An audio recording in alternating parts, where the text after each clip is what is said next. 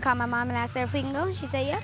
Tonight we got what we call a movie in the park, but we also coupled a camp out with it, so we're allowing people to either bring their tents, or our outdoor recreation has provided tents for free. As a matter of fact, everything's free tonight. This is my second time because I camped at my friend's house before, so. You gonna stay up all night, or? I'm gonna try to. We were hoping for at least 75 people. We look like we've already went beyond that, so if we get 100, 150 people out here, that's great. I think it's great for the community. I haven't really been interested in any of the other Toy Story movies, and this one interested me.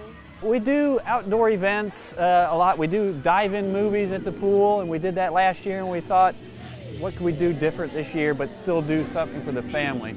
So that's where the movie in the park came in, and it kind of just ballooned into a camp out as well. So we try to do a lot of things for the families. This seemed to fit right in there.